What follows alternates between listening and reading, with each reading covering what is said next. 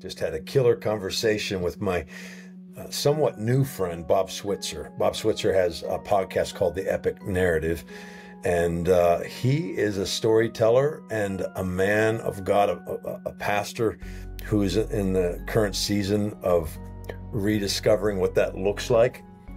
I actually had to hit record, and every once in a while this happens where we get going and we're just connecting, and he's so easy to talk to.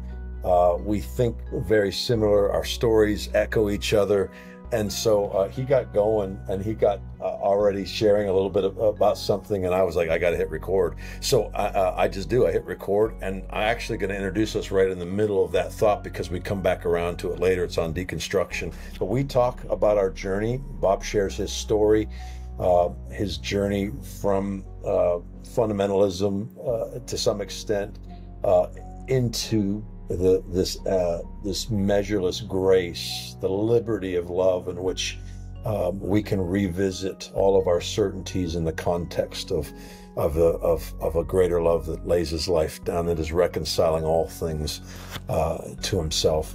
We talk about hierarchy, how our perspectives on who God is will impact how we do church, how we do ministry, how we do life.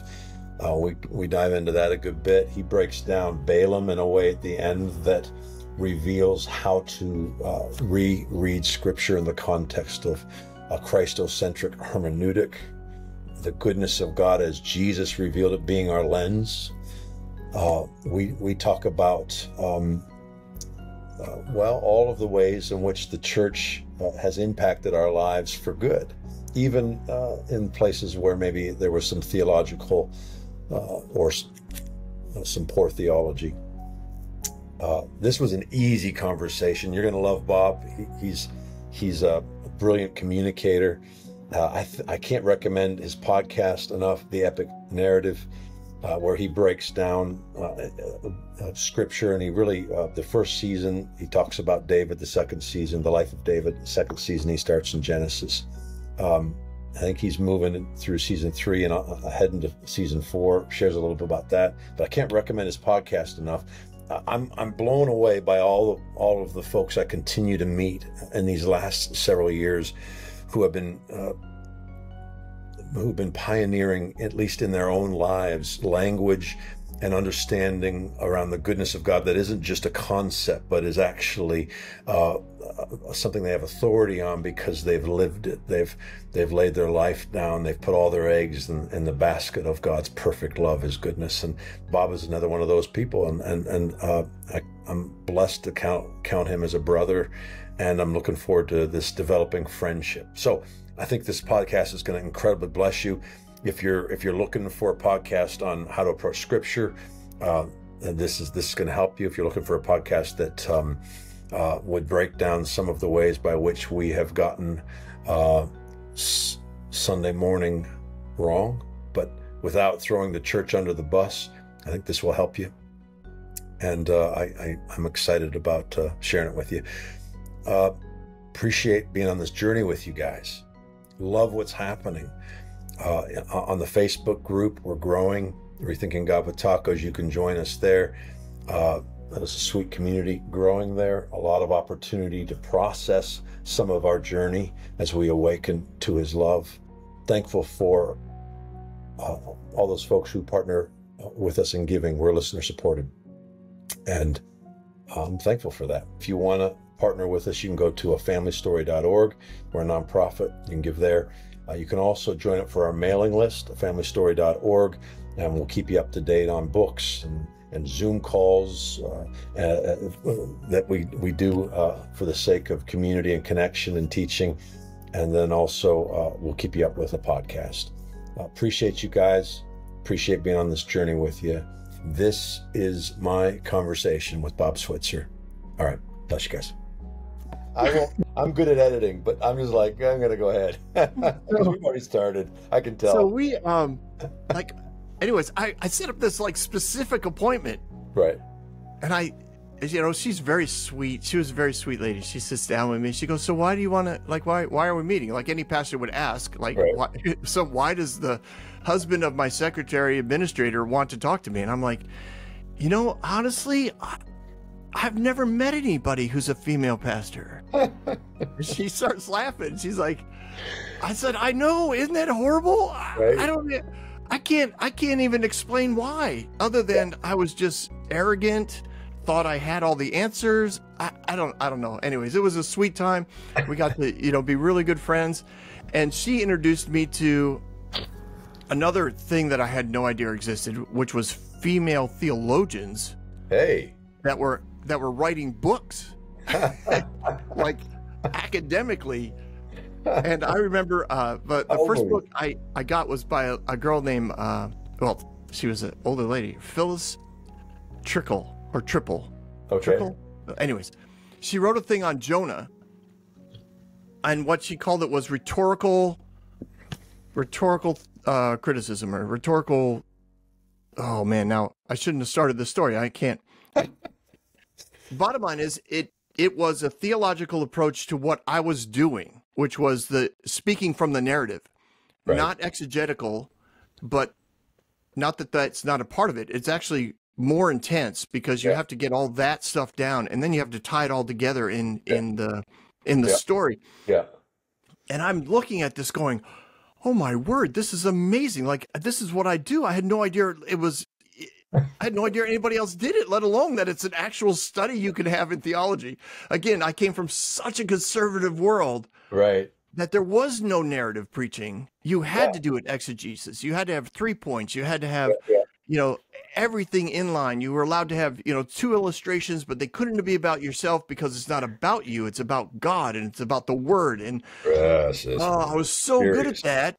I was so good at it, and yet it wasn't me. It wasn't me. Oh, anyway. And also women can do this. Oh, and also, by the way, that was the next thing that I learned from her was that there are women in the Bible, and their perspective might have something to do with the way we should be interacting with the scriptures. Sheesh. Wow. So I remember, this is so funny to me now to recount this. I remember the first time getting that revelation, like it was some new thing, right? God told me there's girls in the Bible. and then going back to Bathsheba. And I remember being so internally, like, passion came out of me, like, you have neglected the most righteous person in this story because it's not, it's about David and I've been in sessions where somehow she bore some responsibility for being raped. I was incensed. I didn't know. I remember thinking, I don't even, like, I'm going to preach this. I'm going to scream it from the mountaintops. But thankfully I was at a youth camp at the time for like 8 years. And so deconstruction was very easy there because my theological working through things had nothing to do with my job. As long as I recruited and trained and, I took care of, the morning chapels, which again, nobody cared what I did. Yeah. So I was able to really figure out my life as a narrative preacher at that point. But man, that was, there you go. There's a story in the middle of my story. So, hey guys, Bob Switzer is with us, and normally, we get talking, and sometimes I'll get a guest on, and we get chit chat, and we get to know each other, and I realize, oh wait, the podcast has already started. So I just hit record. The timing goes 5, 4, 3, and I interrupt them for a second. And go, man, we already started. We were talking about our journeys. We were talking about that word deconstructing, and those early days of rethinking and reforming. Bob Switzer, man, I'm grateful for you. You have a podcast called The Epic Narrative, and you've already even given us a little hint as to some of the early ways in which you were doing that. You've pastored. You've been a gypsy in most recent years, traveling, a wandering fella who's awakened to the love of God and glory, trust. I can't recommend the podcast enough. The Epic Narrative. I was listening to it this week. My wife and I clean offices 5 nights a week, and so it's an opportunity for me to get to know the next guest. And Bob and I've actually had some conversations. He's easy to talk to. Thrilled you're here. Love the podcast. Share a little bit right now about who you are, and let's get into it, man. Let's talk about the epic narrative. All right. All right. Well, thank you, Jason. I appreciate, a man who writes. I appreciate a man who loves media, that has his own production studio, that has honestly, I'm honored. I really am. It blows my mind that I'm here. Blows my mind. So thank you, and I appreciate your podcast and what you've been doing for sure. And I look forward to all the television shows and movies you're going to be putting out. So. Oh man, now you're letting people in on conversations we've had. I don't talk about that. Well, no, I saw it. I mean, Grace Gain, right? Grace.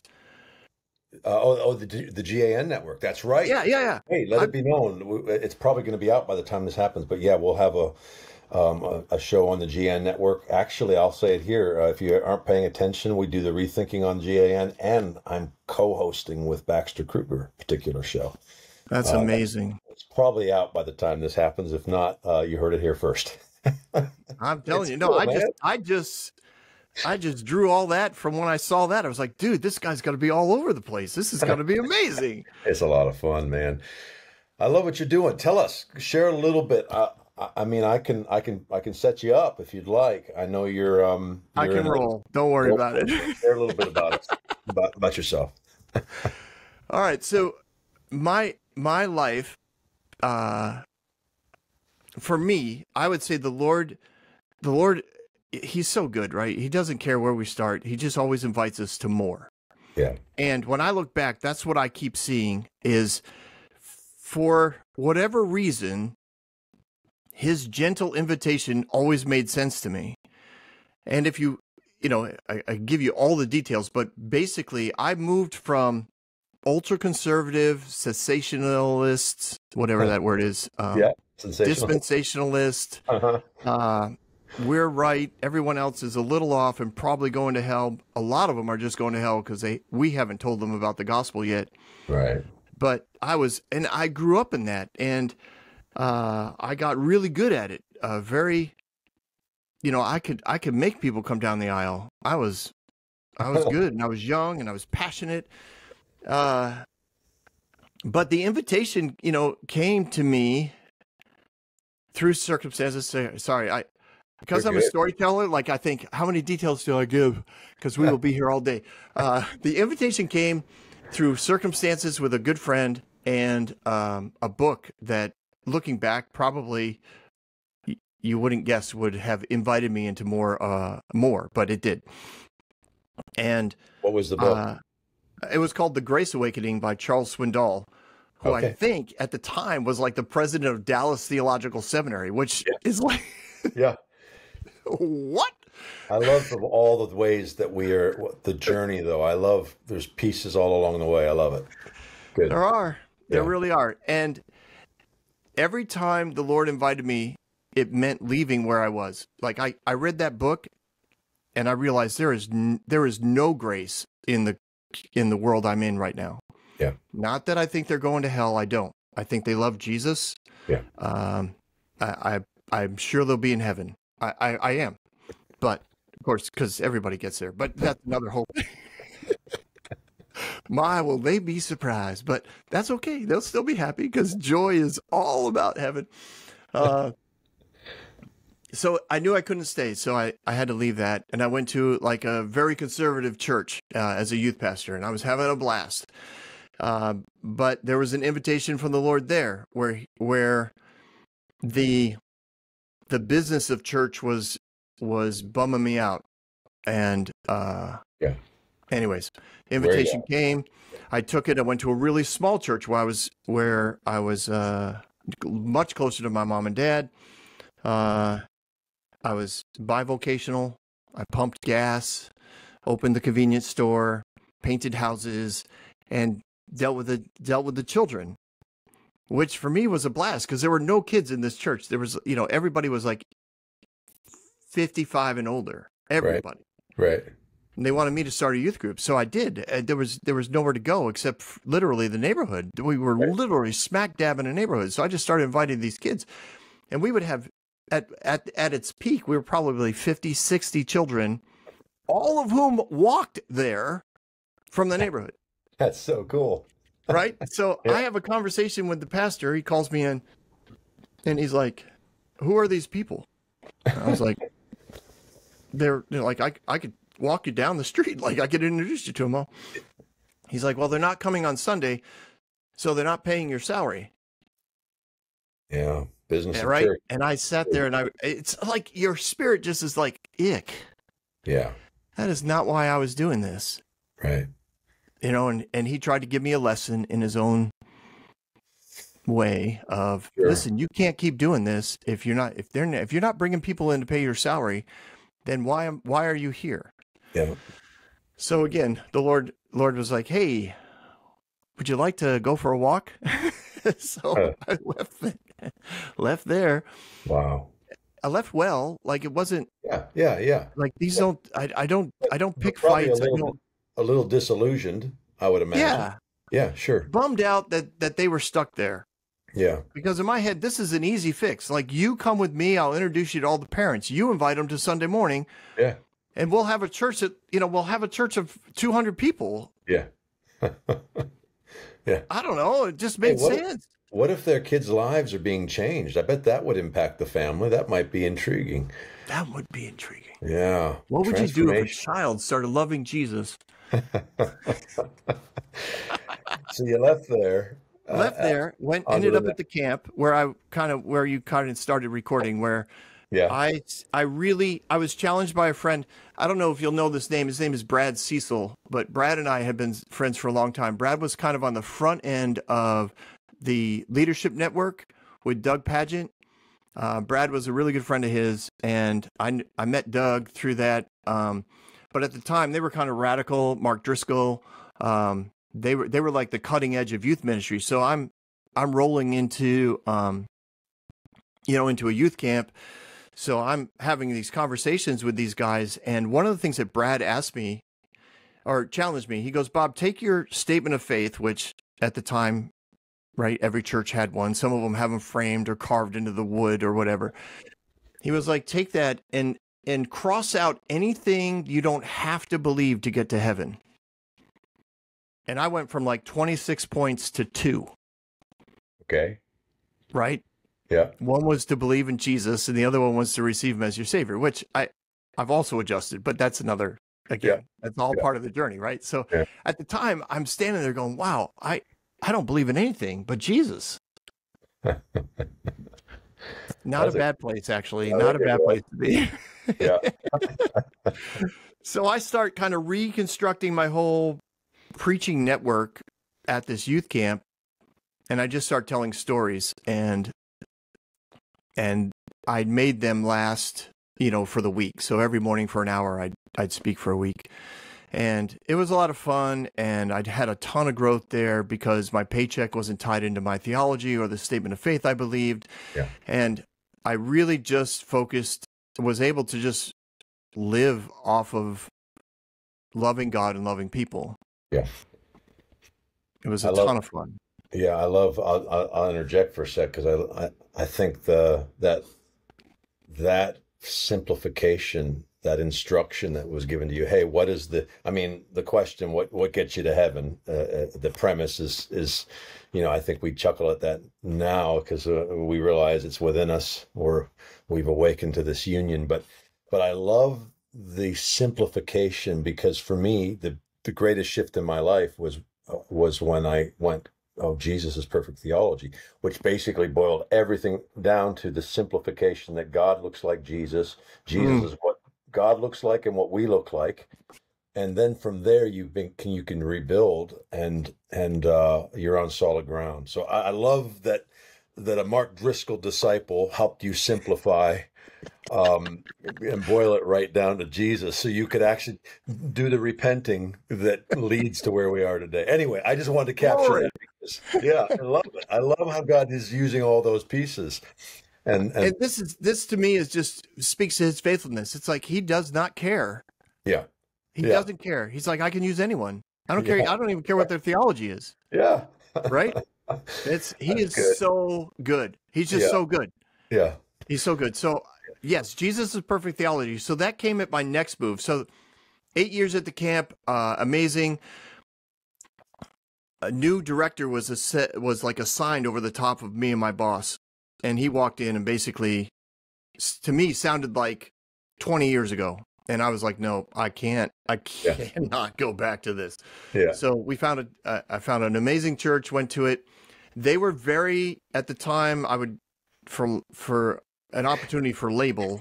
Somewhere along the way, you found a bride, right? Have you already met your wife? Oh, yeah. Oh, my wife. She was awesome. That's another great story. Yes, I met her. We met at a very conservative fundamentalist Bible Institute in Schroon Lake, New York. Yeah. Right? We met there. Okay. I saw her like the third day of school. And when I saw her, I thought, oh my word.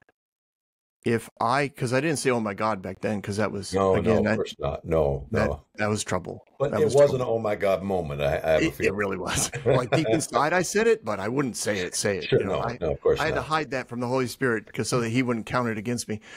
Exactly. Oh, man. But I thought, if I ever had a chance at a girl like that, now, pure physical, obvious. I mean, I didn't know her. But in my head, it was like, oh, my word. Oh, my word. That's right. And that's a long story. Not long. I just like to tell it. But, so she's with you at the youth camp at this point. Oh, my word. Yes. And she's actually with me on this whole journey. Yeah. And the Lord's taking her down different paths. And honestly, sometimes it looked like we were like she would she would ask a question. Now, if you like the fivefold list, she's a teacher and I'm a pastor, right? So she's all about research and loves the truth, right? But the truth is adjusting. Things are leaving. And she's like, I don't even know who Jesus is anymore. I don't even know what the use of the cross was. And I remember sitting there thinking, that's a fair question. But then I'm internally going, oh my word, Bob, where are you? Like you used to have answers for this question. Right. Oh my gosh, dude. So many folks I get that question all the time. That's the journey, right? It is. We were told it was about a God that looks away, and it has something to do with a penal substitutionary atonement. You start rethinking in the context of Jesus's perfect theology, and you eventually get back to the cross and go, I need to rethink. What is this about? What is this about? Anyway, here's what I like what's taking place here. You have a podcast called The Epic Narrative, and we're setting up the epic narrative with an epic narrative. So it's true. And as a storyteller, I love this stuff because it's all about the formative years for me. I think I told you before I hit record, I've helped people write their memoirs. I spend a lot of time on those formative years. I traumatize them for days, pulling them through those formative years so that we can get a sense of how we got to where we are now. So you leave the camp. I leave the camp, and that's where I first encountered that word, Jesus is perfect theology. The church we went to was kind of, they were connected with Bethel and with Toronto, North Carolina. Another Morningstar. Thank you. Yeah. Mm-hmm. They were kind of connected with those camps. Oh yeah, you would know. Yeah. So So Jesus' perfect theology was something that would come up because at the time Bethel, Bill, that was kind of Bill's bell ringing phrase. Yeah, that's right. Yeah. So that was another invitation for the Lord to start, to basically keep pursuing him. That's really what he keeps inviting, right? There's more of me, Bob. There's more of me. And then other phrases came. It was kind of cool at the church because they were very they were teacher led. I mean, it was still a hierarchy, which if you listen to my podcast, I I do get very passionate about the hierarchical mindset Yep. and how that just destroys the family of God. But people, my wife will listen and be like, you sound like you hate the church. And it's like, no, I don't. I actually really love the church. I would love to see it enter another dimension of anyways. Yeah, I'm with you. Long story, but we could spend the rest of the time discussing the issues of hierarchy. Yeah, I think we can get there, but there's grace. I too. There is. Yeah.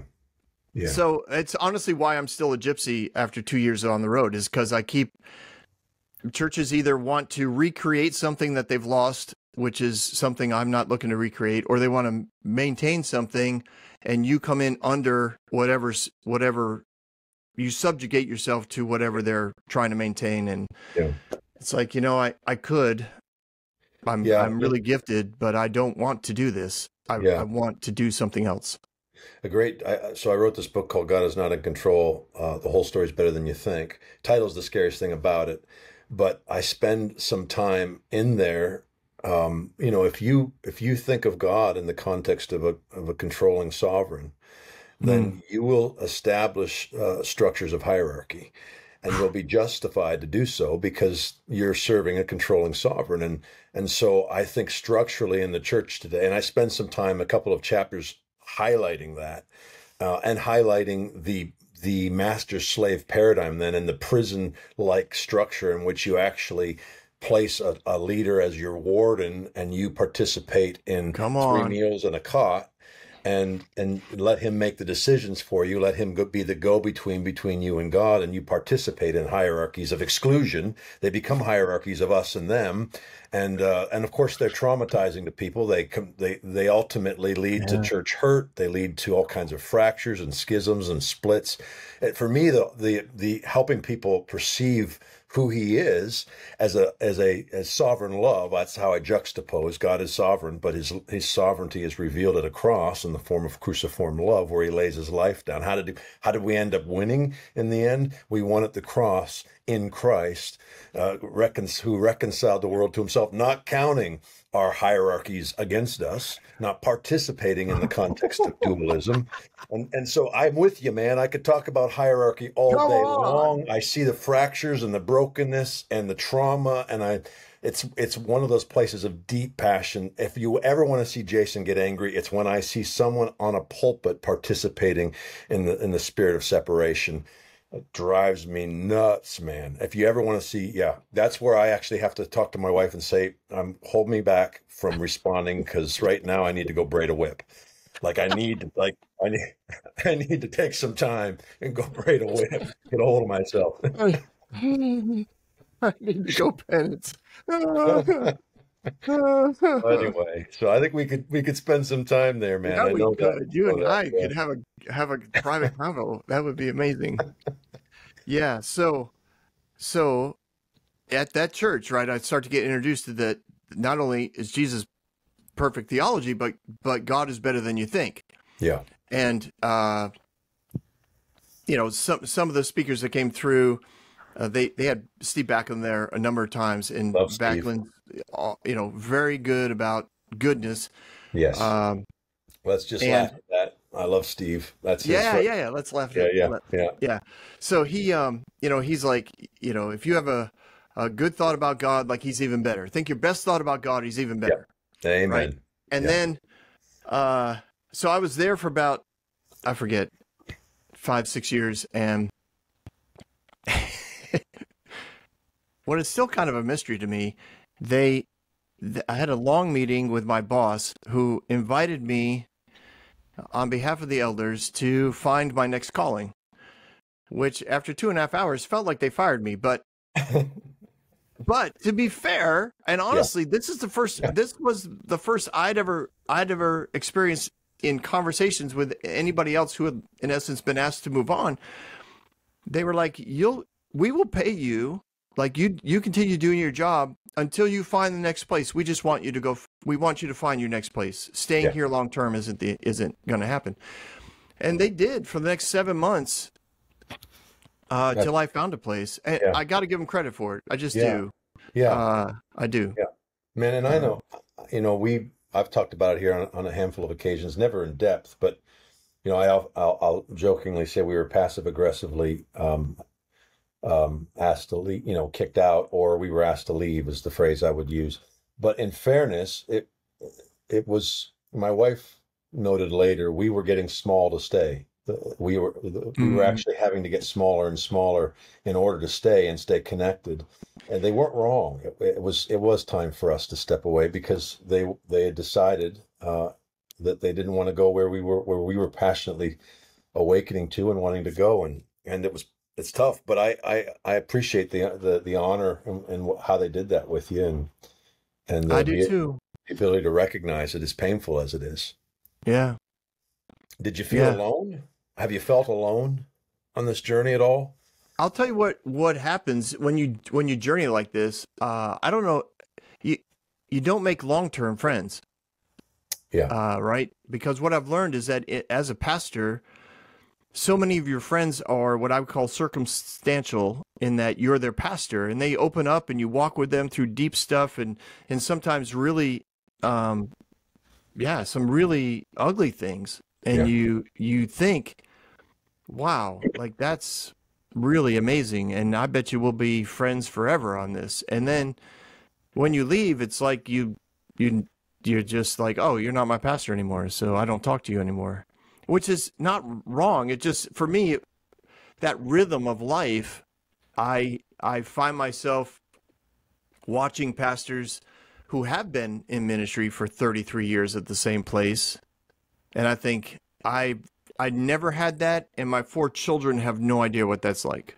yeah, yeah, yeah, But but I can't re-engage at what in that hierarchical system again. I need a family, yeah. And and I don't yeah, know. I honestly don't know where to look, because churches that are. Anyways, that's my journey. Let me. You want me to continue, or do you want to yeah, speak? yeah. Well, no, I asked about the loneliness because I felt, and I can echo you with our kids and all of the experiences they've had. I think if there's anything we did well, we modeled authenticity. We modeled Hmm. looking and being authentically hungry. I think I grew up in the context of PKs being pastors' kids being traditionally known as wildlings, and having their prodigal years. I never experienced that as a PK myself, and that I commend my parents for being authentic in their pursuit of God. There was never a hypocrisy coming from the stage that didn't resonate. My dad was as real from the stage as he was at home, and I think in that sense we navigated that. But there was a deep loneliness. It's only been the last few years, and through this podcast, and I think the season we're stepping into as a church, uh, I think there's been a lot of folks who have pioneered the goodness of God as Jesus revealed it in ways that were important in their own journey, just pioneering in the sense of pioneering for me, for my kids. And I think we're in a season though where God is bringing connection and heart to heart connection. But I just asked Hmm. about the loneliness because we've experienced that. We for a long time felt very much alone. So I don't want to interrupt though, because No, no, no, no. I appreciate that, and I would say, in a specific way, the God's always been good. Imagine that, at giving me people that I could be authentic with, but over the long term, not many. So, like, yeah, when we would leave uh, and go to the next place, like we did from there, we found a church that was very kingdom. Like we kind of went from the Bethel mindset to like a all out kingdom. God can do anything. Like there's no ceiling here type of mindset. I jump all in. That's kind of my personality, right? And so people, I they feel connected to me really easily. But I have found just in realism for me as a especially somebody who values relational connection, just intuitively understanding relational impact, regardless of decisions that are going on, I don't necessarily feel close to them, and that's okay.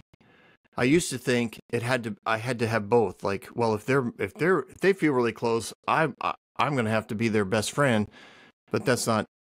So Right. yeah, there's definitely times where I sit and think, wow, you actually don't have any really like Like, here I sit. you get emotional. My wife sent me a reel yesterday, and we'll move on. The reel was a guy in his car, and he says, "Have you ever seen this video?" My wife sent me this video, and it's a guy comes in, he's got this shirt on, his wife's dressed him, and then his friend comes in, and he's got the same shirt on. You ever seen it? And Yep. and his wife's dressed him, and they start laughing. And then his next friend comes in, and he's got the same shirt on. And then the friend after that comes in, and the friend after that, and the friend after that, and then he looks at the camera and he goes, "And I just got to ask, how does somebody at that age have so many friends?"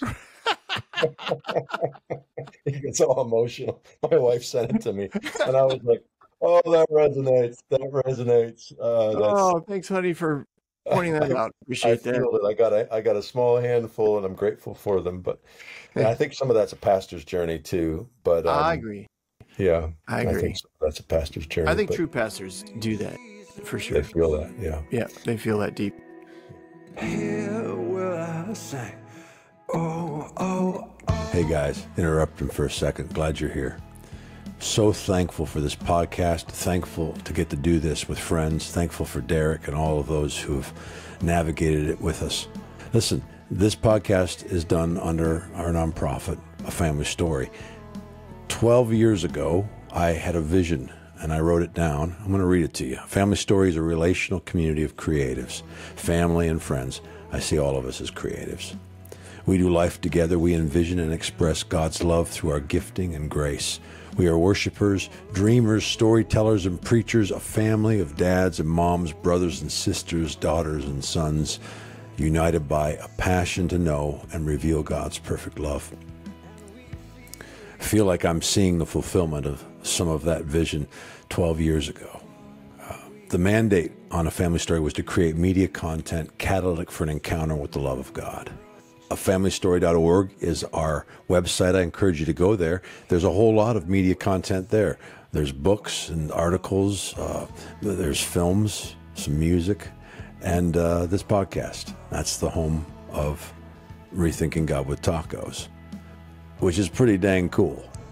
It's been life-giving, as I said, the community around it, the community of creatives, of family and friends that's growing. It's blown me away. And so I'm thankful. I'm thankful for all the relationships, connections, and I'm thankful for all those who've given. Rethinking God with Tacos is listener-supported. If you'd like to support us, you can go to afamilystory.org. Again, we're a nonprofit. And I would encourage you to join us on our Facebook group. Follow us on Instagram, all the socials. If you're curious how to find me on the socials, it's at Jason Clark is. Otherwise, like, share, write a review on iTunes or Spotify. Tell your mom. We really are loving doing this, and I'm so thankful for everyone here. All right, it's time to get back to the podcast. Yeah. So we end up at this this final church, and this is where I start to personally pursue that concept. I got introduced to people at this next church, Randall Worley, not Bill Johnson, Bill Vanderbush, Bill. Steve Backlund continued to come there. Another guy that was just so full of grace, it was ridiculous. His name was Rudy Lowe. He's a South African guy, lives in Carolina. And then kind of a young guy, he's not necessarily well known, but his name's Tyler Johnson. And he wrote a book called How to Raise the Dead, but he's written others as well. But it really is, you raise the dead because you're passionate about God's love for life and his grace for people. Like that's, and he literally started dead raising teams all over the country. So I get to know these guys and I'm like, okay, I'm all in. I am all in. And I started to retrain my brain on how to apply and interact with Scripture. And then I started to go to scriptures that were problem areas and be like, all right, you don't look good. You just don't look good here. And some of the parables, I'd be like, yeah, this doesn't look good for you. Jesus in the temple, Sure. right? This is big. Yeah. Every preacher that needs an angry God needed Jesus to get pissed off somewhere. And boy, the temple, 2 freaking verses. Yeah, they and leverage entire theological stances are built off of it. Man, if in my younger years I'd have said they leveraged the heck out of that, but now I'll tell you they leveraged the hell out of that. They loved it, right? So things like that. I actually have a bonus episode, season 1 of the Epic Narrative. I think it's number 27, is on Jesus in the temple, because every Easter somebody's like, make some comment about Jesus flipping tables and whipping people, and I'm like, I'm done. I'm doing a bonus. I can't stand it anymore. It takes about 15 minutes of study, actual study, and you realize there was nothing that indicates anger in that story. Yeah. Anyways, sorry. No, well, all right, we'll come back to it, because I spent some time on that. I love my journey echoes yours in that as I grew confident in Jesus's perfect theology, and he's always good. And I'm not going to do mental gymnastics around the definition of the word good. It means good. It's literally not subjective good, like the taco tastes good, but like, no, Jesus cruciform love is good. I can count on it. And then from there, of course, I start going back and with the hermeneutic of the goodness of God, a hermeneutic of Jesus, Christocentric hermeneutic, and revisiting these stories. But that's what you're doing. Go ahead, because you're setting up the epic narrative, which is what you're. And the reason, by the way, it was a bonus episode is because you started at the beginning. You've started in Genesis, right? Well, season 1 is actually the life of David. Okay, that's right. And I picked that because when this was like a COVID project, right? So by the time we get to COVID, there were some really good people who know me really well, and they were like, they've been on me for years to start telling these Bible stories, recording them, because nobody tells them like you.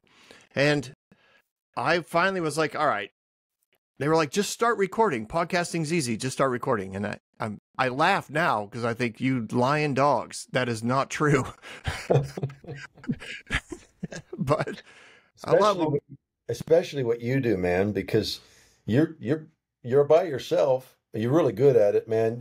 I love listening to you. You're easy to listen to. And, but also I know the reason I waited years and years to do a podcast is because in my head, I thought it had to look like what you were doing. And there was no way I was going to pull off me by myself talking into a microphone. But it's really good. You break down scripture, you found a format, right? That basically allows for you to naturally use your giftings and skill sets to tell the story. It is a unique format. It is. My producers told me that, and he's a good friend of mine who volunteers all his time to put all that out. Honestly, I couldn't do it without him. He starts talking to me, and I just think, oh my God, please don't ever die. If you die, I'm done. What's his name? His name's Brian. Brian Minnerly. I do. I tell him every so often. He makes I make comments to him while I'm talking. But yes, I do. I talk alone.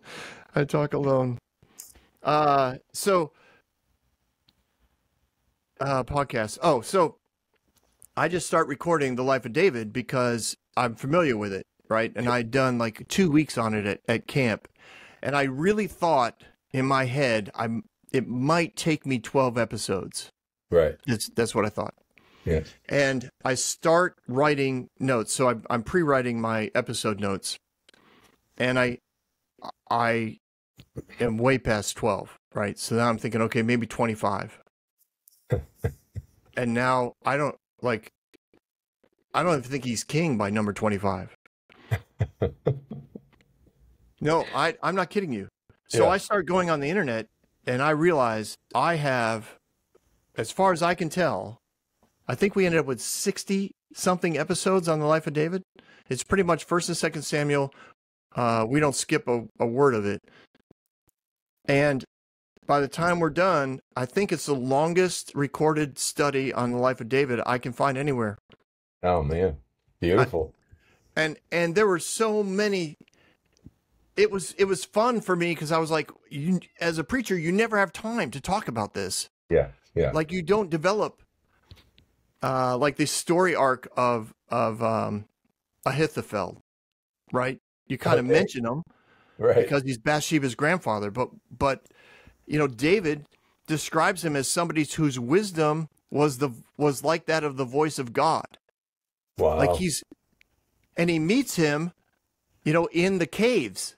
Yeah. Right. And then Ahithophel's, his son is married and has Bathsheba. His son is one of the 30 mighty men of God, mighty men of David. Yeah. Right. And then Bathsheba marries Uriah, who's also one of the 30 mighty men of David. So when he rapes Bathsheba. Yeah. And kills Uriah. Yeah. Right. Both Uriah and her husband they would die for David. Like that was the level of commitment. I'm sure at some level in David's mind, he's thinking, I can kill Uriah because he's already considered himself dead to whatever I want. So he kills him with, I don't think it bothered him. No, he thought he's already committed this to me. Yeah. Yeah. Right. And so can I ask you just real quick? And so did you do a break off of church leadership based on the life of David? I'm just curious if you. No, I mean, I'm kidding. You know how often we want to pull on David and talk about his leadership, and we're going to build our structures on the leadership. I'm like, good Lord, Jesus is what perfect ministry looks like, guys. Jesus is the model. David, come on. Anyway, sorry, I just. No, but I'll tell you what does happen is this. The narrative allows people to ask questions without their defenses up. So that's good. I love that. Go after things like hierarchical mindset because so much of the studies that I did and readings I did for the life of David were in these leadership groups who are like, David did this. And I'm looking at the narrative going, what are you guys crazy? Right. Right. I'm sorry. Like, yeah. So anyway, so you got Ahithophel, and then it makes sense to me why Ahithophel was the advisor of Absalom to overtake David. Like if you read it, Ahithophel was the driving force that put Absalom in the place of taking over. Wow. Yeah. And right. So David sends in his double agents, give this advice to Absalom. And when Absalom, it says Ahithophel said, go after David now while he's weak. Sure. And the double agents come in and they say, no, put together a huge army, crush David. This will be the sign to all the nations that you are. And Absalom goes, that's the one I like. And it says at that point, Ahithophel leaves the castle,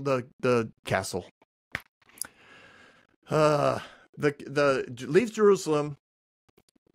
And he goes home, puts his life in order, and kills himself because he knew it was over. Yeah, he was the driving force. And the minute Absalom took somebody else's advice, he was like, "I can't. I'm done." So there was a root of obviously a reactionary root of bitterness in it because of all of the aspects, all that had taken place with his daughter and everything else. Man, I didn't know that. What? I didn't know that, Bob. I didn't know that. We should write a TV show.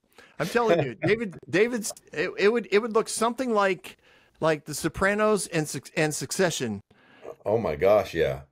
I'm telling you, it is. That show. I'd watch. So that's why it took like 60 something hours to tell, and I had a blast. Wow. And then season 2, I started with Genesis because I purposely always found friends that didn't go to church and weren't a part of church, and generally. I'd always run into one or two atheists, and eventually they'd find out what I did for a living, and then we'd have really cool discussions because we were friends first. Yeah, that's huge. And they always came back to Genesis or to Exodus, and I was like, all right, then I got to. So God, you look like a genocidal bipolar maniac at times. I'm sorry, that's not good. Yeah. No matter how we slice it. So. Yeah. I'm happy to report he's always been good. And we've done some things wrong in how we portray him, but he's always been good. And the Word of God is still the Word of God. And he's always been good. And that is the epic narrative. It's the epic narrative. I love it. I had in the most intense part of, I've often said on here, I didn't like the word deconstruction for a long time, and in some ways still it's a bit crude of a word for the nature of how God actually is, because all things are being constructed on the cornerstone that is Jesus. And the whole point is that we're building a life that is transformative in nature in ourselves and the world around us. But some stuff's got to get pulled down, obviously. There's a lot of deconstruction in the process. And in the most intense years, I actually stopped reading everything but the Gospels. And John was my favorite book. It was about 2 years. I didn't tell anyone because you're not allowed to do that as far as I knew, the Bible is the Word of God. And how dare I just reject part of God? And you know what I'm saying? So I did it in fear and trembling, but I was resetting my lens. In hindsight, I can tell you I was getting a Christocentric hermeneutic, because eventually I could go back. And I listen to some of your podcasts, and I love that you're open about the fact that, hey, there's a lens. We all have a lens. We all have a perspective through which we do all things, including our approach to Scripture, and you're forthright about your lens, and the fact that to me is authentic. That you're able to say, hey, I do have a lens. Everyone does. If they're not telling you, or if they're pretending they don't have a lens, then they got no business interpreting this in the first place, because they're not even able to do a self-evaluation. They're not even being honest. Yeah. There's always a lens. My lens is the Word who became flesh, dwelt among us, went to a cross, and reconciled the world to himself. It's where I found I can place my trust. It is a cornerstone upon which I can rebuild. And I'm curious, you can speak to any of that, but as you went into Genesis, I imagine there was a whole lot of John, the first chapter of John, woven into how you approached it. Am I on base there a little bit? Because it seems like there was a before the foundations of the world. Before, for me, when I got into Genesis, I think the whole first episode is on the word in the beginning, right? Because it means out from this place called the beginning. Yeah. So everything existed in this other place, and it was like released into the cosmos, and it pictured I laugh because I used to know exactly what Genesis said, and by the time I was done studying for the podcast, I was like, I have no idea what the first 3 chapters are about, man. There's so many ways to go about this, which I also found really fun, because I was like, or it could mean this, or. So I think though. Hey, Bob, like, what a liberty. What a freedom. Yeah. Wow. Yeah. Right? And what is one of the main qualities of love? Freedom. I think it's freedom. I think so. That's a great question. I think so. It's almost like God's love, and he wants you to like constantly be thinking about him and rethinking about him. It's like almost like that's what theology was supposed to be. Come on. A rethinking of God, like alongside tacos. I remember this one time I was in Guatemala. Yeah. Come on. On a missions trip. Sorry, this is my taco story. Like how I did that? It's all right. Let's do it. It's natural. I like the flow. I was in Guatemala on a missions trip. We were working at a huge mission organization, orphanage, senior citizen home, all this stuff. And I walked out back, and I see these two women making the tacos. They're just they're grabbing the dough, and they're slapping it a few times. They're whipping it down on this metal bowl looking thing over an open flame. And they're, their fingers are fried. So they're just grabbing it hot, flipping it. And I'm like, oh my word, this is amazing. I'm watching them. And they're smiling because course, that's all we can do because I don't speak Spanish at all. Tortilla. But I do speak this is embarrassing, but it's true. When I'm around Spanish people, I speak English like Spanish is my first language. So I start to stutter. I have an accent. It drives my wife crazy. She's like, you speak English. And I'm like, do I though? Empathy. It's empathy. You're trying to, how do we connect here? I actually found out, somebody once told me that like people who do that intuitively, there's actually a name for it and they can't help themselves. So I say, yeah, I'm medically conditioned for this. But, but they gave me, I somehow asked if I could help, and so they give me this ball of dough and I can't get the thing off I'm like, it's like sticking, and I finally like peel it off and throw it in the bowl. And then of course I flip it and I'm all excited and they just are cracking up the whole time. We're having a great time. And I don't know how still to this day, I don't know how they did this. They had nothing on their hands. They just whip it down, flip it over. They'd made like 300 a meal. It was crazy. So I got to eat that taco because I made it. And there is something amazing about fresh off the pan tacos. If we're doing it, what was the meat then? What were you doing? Was it beans or did you have? These would, I don't know what I had in that one. I mean, I just ate the taco because I made it. But yeah. It was just up, they would send it up to the kitchen and then we would have whatever meats were available for lunch. Now another crazy taco story. Okay, it's not crazy. It's just my story. I became friends on Facebook only with a guy who was the brother of somebody I was going to church with. And this guy lived in Maui. And I find out through his brother that every year he leaves, this guy who lives in Maui leaves for 2 weeks and goes to a conference because of work and needs someone to watch his house. And I'm like, well, heck, I'll watch his house. Yeah. So out of nowhere, I get a message and this guy, Frank, he's like, this is when I'm leaving. Can you be here? So out of nowhere, my wife and I got 2 weeks in Maui. Come on. At this house. What's we got to drive his convertible anywhere we wanted on the island. Wow.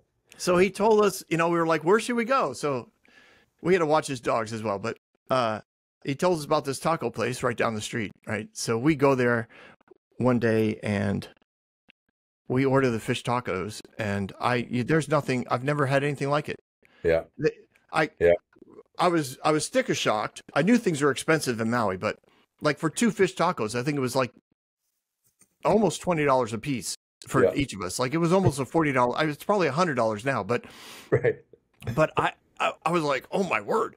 Right. Then I ate them, and guess where we went to lunch the next day for tacos, same place. I was like, it's worth it. They were worth every dollar. I get it. Unbelievable. And then add to that the nature of how you found them, because I mean you can't take away the whole experience there. No. You're in the favor of God, the trip to Maui. I mean, what's his name? Just send me his number. I'm just curious if he needs any. No. He's my friend. Your friend. Oh, that's right. Okay, yeah. You and I are not that close yet, Jason. You don't want to share your favor with. All right. I was in Austin. I'll exchange favor. You give. No, I'm like. I was in Austin a few years back and was there for 3 days. Had a taco the first day around the corner from my hotel. I ate there every day for lunch. And I was like, I'm sure there's other taco. But if you find a spot, it's like, hey, I don't. Nope. I'm not risking getting it wrong. This is, so I totally get that. I respect that. And then I want to do a shout out because I got all excited. I love telling stories, but my son-in-law was a self-made chef and just an amazing young man. He's then he put himself through coding school. He's now an amazing coder, but he and my daughter were living with us for a couple of years, and he would go into these modes of cooking, and he was going to make the family dinner. Everybody was coming over. Yeah. And he said, I'm making tacos. And I thought, well, all right. Family meal. I'm thinking, ground beef and, crunchy. shell you buy it. crunchy shells, and maybe some seasoning from Taco Bell or something. I don't know. Right. Right. Not even close. Like this guy, he braised something in wine sauce. He had pickled this in cilantro, and I don't even like cilantro. Okay, I'm one of those 25% people where it tastes like soap. It's like soap, yeah. Uh-huh. No, this guy made homemade fresh picante. Oh my word! So the whole family, like, we wipe him out. Uh-huh. It was so good. And then both my wife and I are like, "Hey, we'd like to invite several people over for dinner. Could you make those tacos again? Yeah. Because there's nothing like a good one." Yeah. No. 100. Hey, what's his name? We got this. His name, I will tell you. His name is Mitch McEwen, and he lives in Keller, Texas. If you're ever down there, reach out to me, thebobswitzer.com. thebobswitzer@gmail.com. Either one. I love it. I love the way in which we've conversed, bro. It's so easy. You're a storyteller. I gotta come back to epic narrative and ask you. I'm convinced God is love, and because I'm convinced God is love, I'm convinced. I tell the story often, so I'll tell it quick here. You know, the day that I had a conversation with my youngest, we all play the game, I love you to the trees and back. She says adds says that and adds to it to the sun, the moon, the stars, and then I add to infinity, and she adds and to beyond, and then I add something to that, and then on the end of that, she says, all clever, like, I give a stream of the litany of my love, and she all clever, like, she says, ×2, Daddy. And when she says ×2, my heart explodes, because I realize that this is what love is. That the moment you think you got your arms around it, it's ×2. You know, your kid can blow it up with their smallest multiplier that they know. And to me, that is story. That is the epic narrative that we're in. It started before the beginning, and it continues after the end. It's everything in between. And it is a story in which all things are being reconciled and restored. And I feel that when you talk. I feel that on your podcast. I love the name of it, the epic narrative. I think it's a part of every one of us. We're all in this. We have a phrase here: love is the long game, or family is the long game.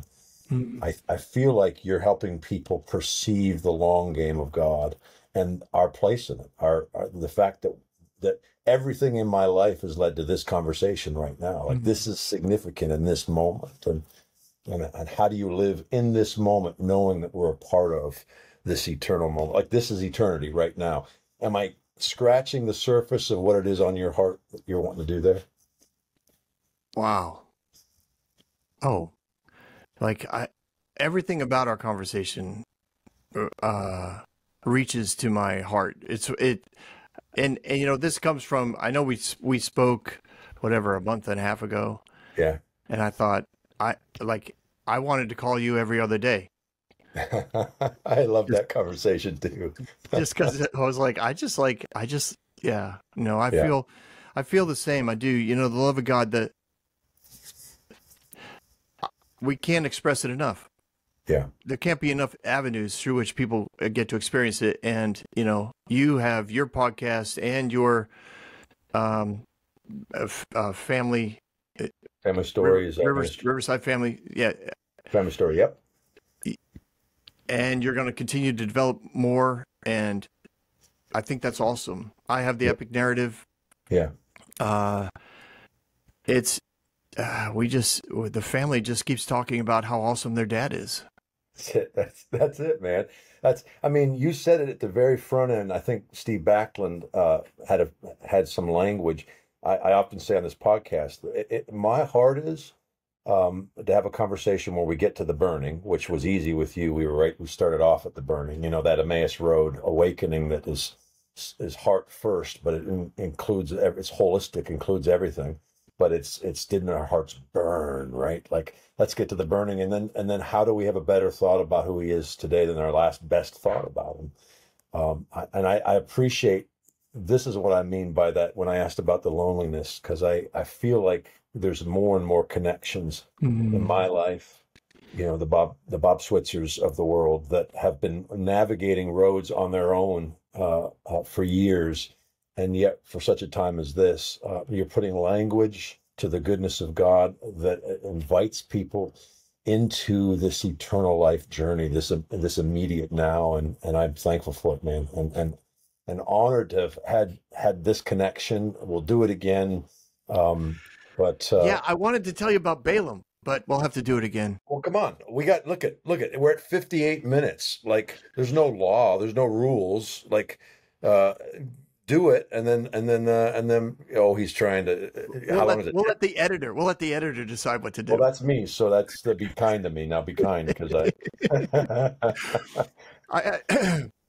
So we're doing Exodus, which is that's current season, right? Yes. Is Exodus, which is another place where you get to talk about leadership a lot, because people love Moses as the dominating top of a pyramid who oversees all things. So you get to really go after the hierarchy with him. But yeah, I'm also writing for season 4, and I come up against Balaam, the story of Balaam. And one of the things that I like blew my mind is I'm reading the oral sages, and they mentioned Balaam, and in their writing they say Balaam was a prophet of God who was that because God always had a prophet available to the nations while Israel was in Egypt. And I was like, wait, that's a fabulous question. How do he's a prophet of God. Where did he come from? Right. Where was he trained? How did he get there? And how do all the nations know where to find him? Right. Because he is a prophet, like he's known as a prophet of God. And people know that his prophecies come true. Right. Right. Which is another whole, like, wait a minute. So God is busy in the nations of the world while Israel's in Egypt, which to me is an awesome thing about God's goodness. That's amazing. Now, he's also known to be a negative prophet, which again is sure. Right. And I know you guys have been doing a ton on prophecy, and you can speak the gold, or you can speak about the dirt you went through to get there. But that's right. So Balaam was really good about bringing the negative and destroying people. So he's known for this. He's also known for negotiation, because every time the king sent him somebody, he sent him back with, no, I can't do that. And they would send more riches and more important people the next time. And he did this 3 or 4 times. And that was his reputation.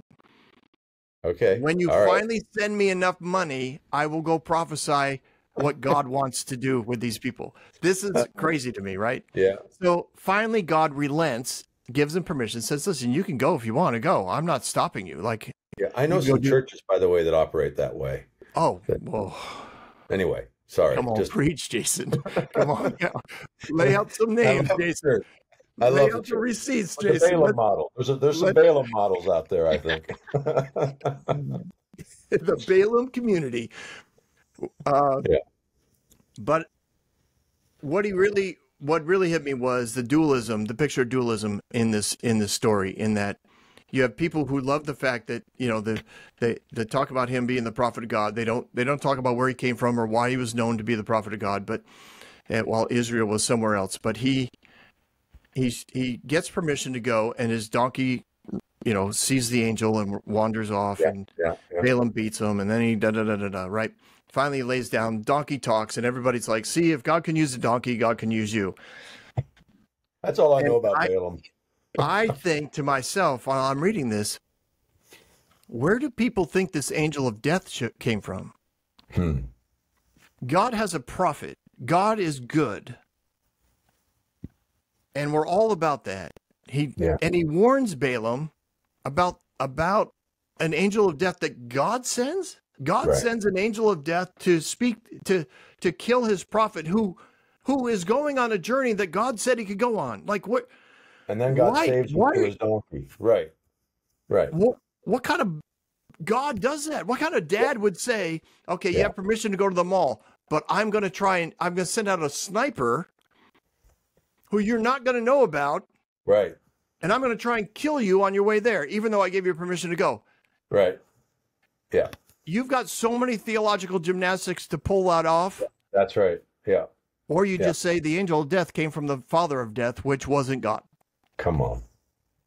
And God was like, hey, donkey, you're going to have to talk to him because he's not paying attention to what's around. Right, man. Oh my gosh, I love that. I love that. I love this stuff, man. That's the way to.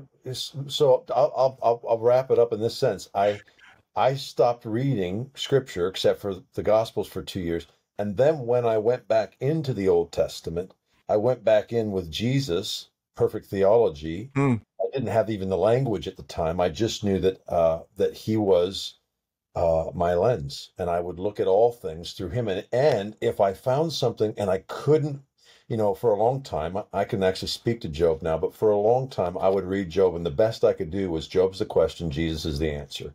I'll live in the I don't know, but God is good as Jesus revealed, and I'd rather place my foundational understanding on the goodness of God than have to do as Jesus revealed, than have to do mental gymnastics around the goodness of God, so I can somehow read Job through some deterministic lens.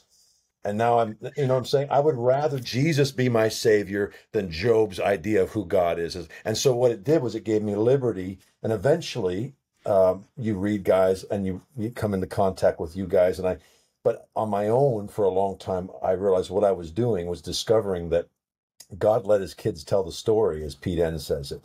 God let his kids interpret what he was like in the Old Testament, and Jesus came along and said, you have heard it said, but I say, and he reset our lens. He gave us this greater love perspective.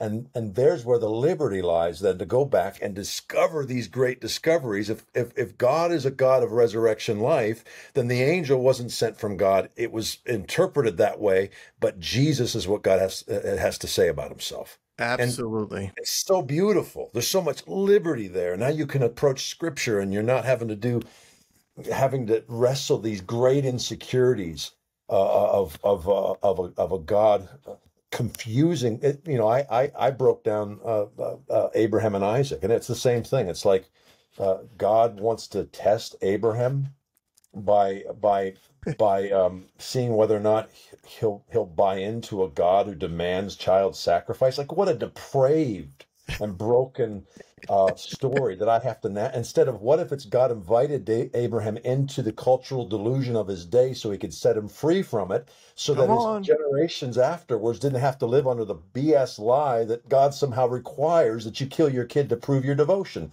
And why would Isaac lay down? Why would Isaac lay down unless he was told all his life, eventually, son, the Lord's going to require you, because every God requires a firstborn son. Yeah, that's right. Yeah. And Isaac was like, all right, my time is now.